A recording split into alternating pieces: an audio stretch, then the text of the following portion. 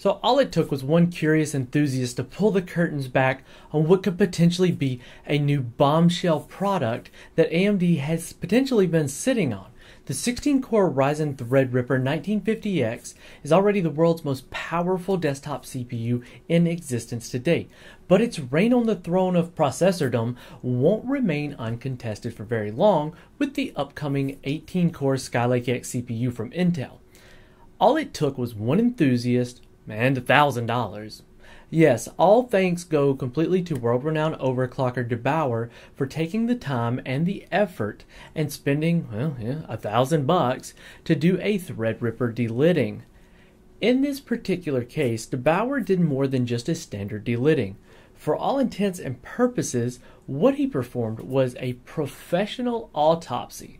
After removing the metal lid, he proceeded to unseat each of the Threadripper dies by knocking them loose from the substrate, then sandpapering the copper layer down and fully exposing the silicon. He didn't really quite buy the claim that AMD used dummy dies because to him, that would be a massive waste of silicon, which makes sense. If you were making something that was for structural support, as they claim, it would have made much more sense to modify the IHS for that purpose. Makes sense, right? Yeah?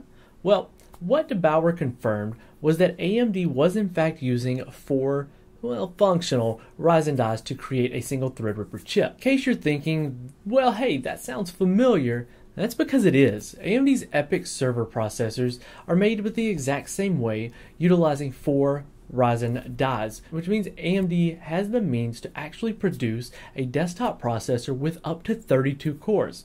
Now, DeBauer goes one step further to postulate that this may be the very reason AMD is using 4 dies, because they could potentially have plans to produce a 32-core desktop processor.